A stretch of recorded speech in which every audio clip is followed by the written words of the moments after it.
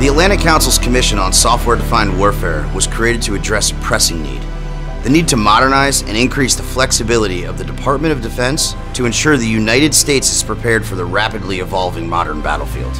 The Commission's vision of a software-defined approach includes the continuous integration and delivery of cutting-edge technology and interoperable software into legacy and future defense systems, increasing flexibility and capabilities throughout the services. Next Generation Command and Control is an exemplary program aimed at improving the Army's command and control using the power of cutting-edge software and data management systems. Army leaders have recognized that current command and control systems, developed over the past 20 years, were too segmented by functions such as fires, intelligence, or logistics. We needed a new approach that could rapidly deliver information across all of these warfighting functions and take advantage of artificial intelligence and machine learning tools that can enhance commanders' decision-making and speed.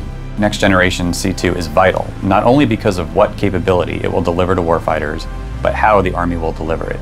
We're changing how we align requirements, resources, contracting, and acquisition to maintain rapid and relevant technology deployments.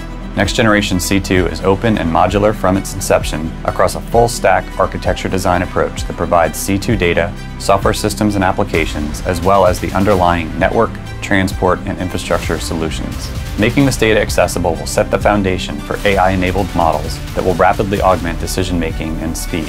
The model of NGC2 is well aligned with the recommendations of the Commission on Software-Defined Warfare. It is an excellent example of how the DoD and the services can utilize software and engage industry to improve outcomes and create a stronger, more capable force while maintaining legacy hardware. The consolidation of data into a more centralized repository allows for greater access for both commanders and machine learning operations, and the additional emphasis on interoperability and commercial engagement allows for the software to be continuously updated and maintained.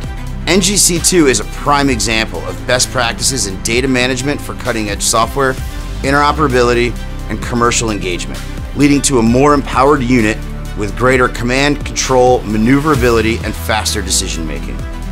In today's complex security environment, the United States will benefit from programs such as this to maintain and improve the lethality of our armed forces and ensure effective deterrence.